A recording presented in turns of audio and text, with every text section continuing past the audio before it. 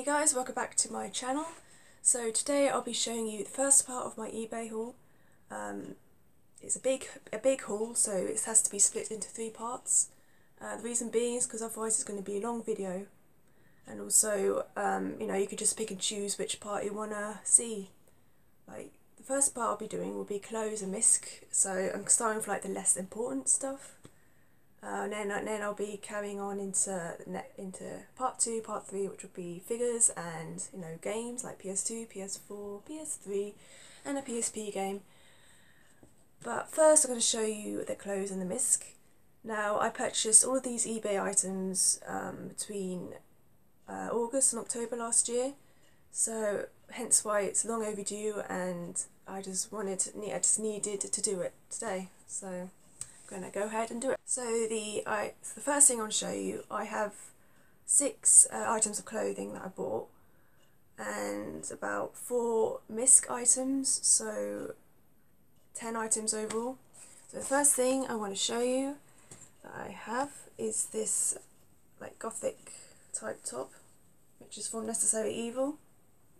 You can see it's got like a little corsety effect on here. And it's netted, it's partly netted, with this long sleeves, and it's like got a cowl neck thing going on here. As it says, it's got Necessary Evil. If you can see it properly. When I first saw on eBay, I thought it was a like a hood, because it actually looked like it was going to be a hood, but it's not.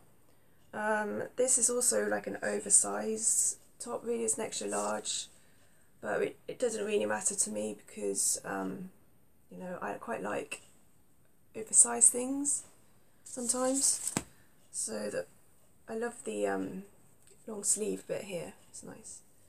So this cost £16,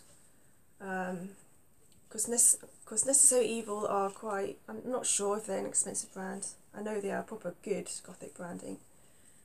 But that's the first thing I got.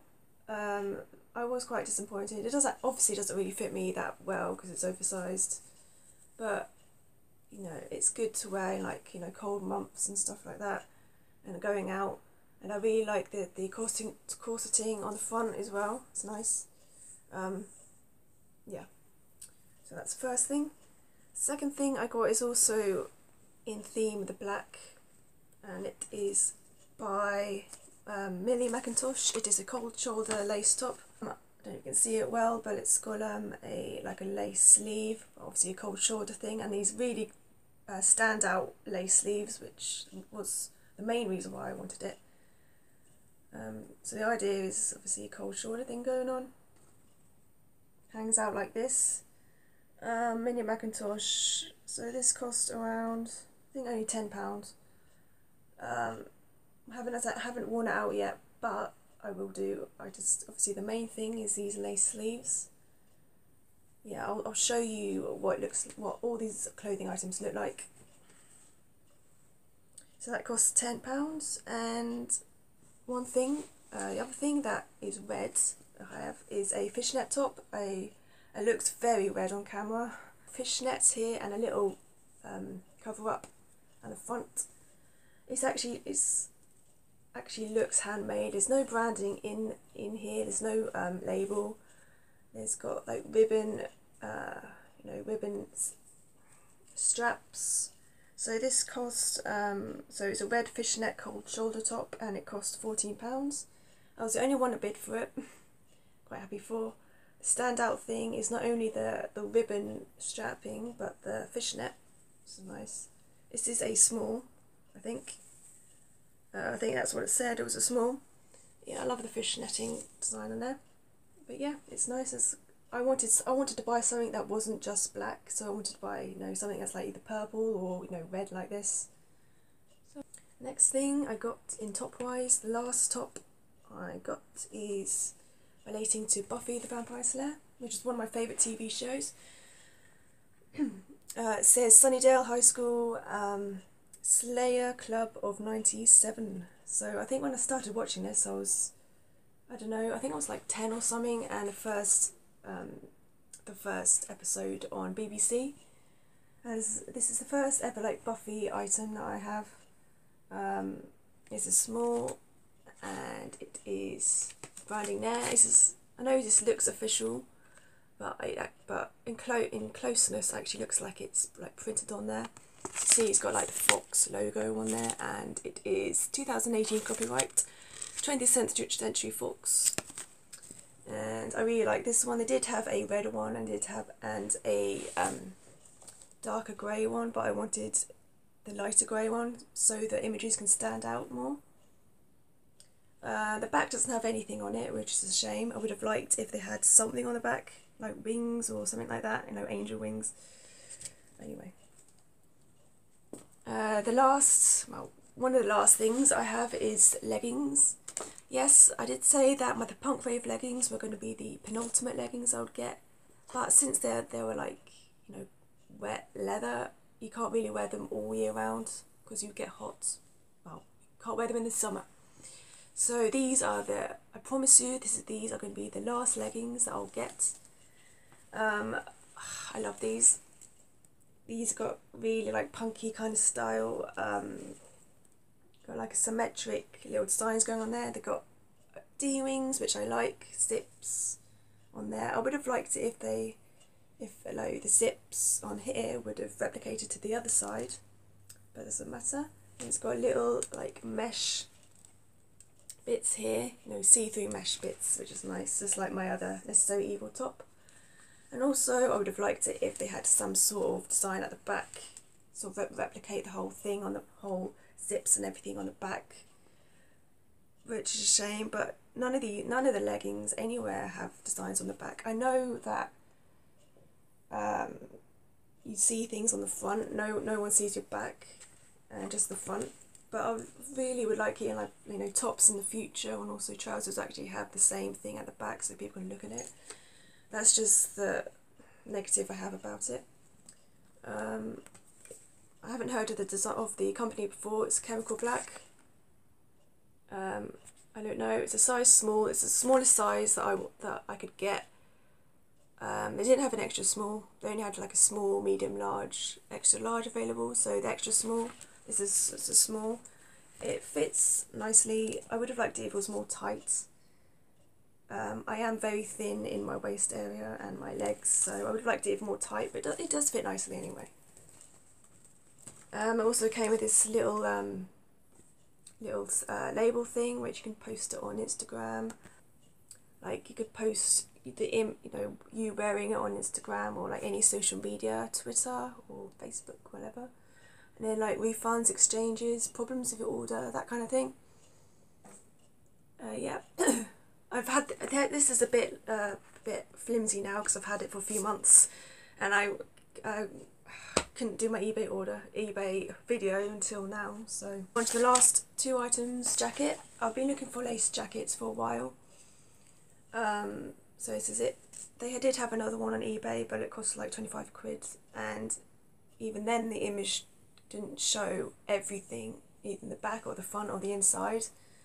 So this is a lace top. It is black lace jacket, £8 from Amizu. I don't know what that brand is. It is, even though it said it was going to be a large or a size 14, it was a size 10, and it fits me nice, and it fits the person who was selling it. It fitted her nicely as well. So that's why she said that it would fit a size 10.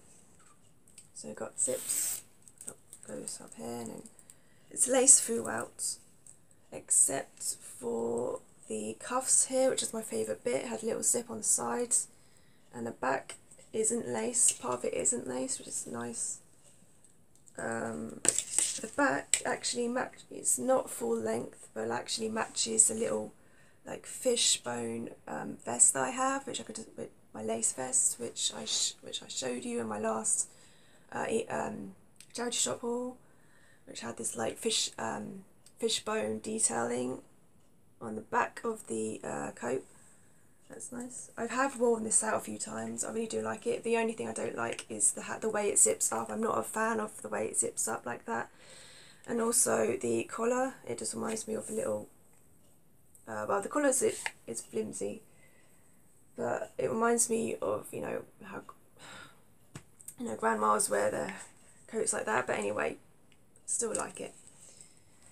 The last thing I want to show you was the coat, which it was the main thing I'm just so glad that I got, and it is from Vixen. It's a Vixen coat slash dress. It's size small, £24. This girl from London did actually advertise it as a dress, but you know, it's like a coat dress jacket thing. It's like a trench coat. I won't be able to display it properly, but it's got these, if you can hear it, it's got a buckle around it, a little strap around it, and it's got little lacing details, and a hood, a big ass hood, which is cool. And that's the proof for you. It's got Vixen, size S. So yeah, I'll you know, I'll try all these on for you in like little videos and stuff, so you can show them. So that's all the clothing items, and now I'm going to move on to the misc items. There's only a few. So the first thing I got is 2 plushes. One is from Digimon. He costs only £1. I remember actually watching the Digimon when I was really small, but only vaguely. So I'm thankful that I still remember Patamon. I didn't realise that I didn't realise it was a keychain, because this person on eBay was very clever in disguising that it was like a keychain. But that doesn't matter. It's like from like a Japanese crane machine. This little thing here, little labels. It's got Thai and so it's all Japanese. I've kept the tag. It's all Japanese. It's like from Crane King. So yeah, that's how it's from. These little arms were actually super glued together, but I took them off because I wanted it to look like a 3D look rather than just like a 2D kind of deal. Yeah, it's very soft, very good quality as well. You can actually move his ears and stuff, and yeah, it's very cute. I really do like him. It's very soft and everything, like these good quality plushes are. And the last plush I got is a Monchino Pokemon plush. Again, good quality, like my other Pokemon plushes, my other Pansage and Drillbur. The same sort of quality. It's about £3 I think, but anyway. Obviously, all these plushes are very expensive online, on eBay as well, because obviously they're Pokemon, so Pokemon's just relevant, you know, with everyone. Got the label, as you know, these quality. When I got the packaging, he was very well wrapped in all this bubble wrap, and for that reason alone, just made me not want to purchase, like, you know, plushes or books from eBay or figures, because they just come with a ton load of packaging, a ton load of bubble wrap, and at the end I just had to give it away to the charity shop so they can use it for wrapping. That's the main reason. I didn't know what kind of animal this was when I was playing the game. And also, when I got him, weirdly enough, when I unwrapped him, I took a moment to observe what kind of animal Monchino was. And I thought, oh yeah, it's chinchilla. It's very apt because I actually own chinchillas. Yeah, I love his tail as a main feature. Love his little ears as well. And the last thing I got, miscellaneous wise, is a big ass guide. Resonance of Fate.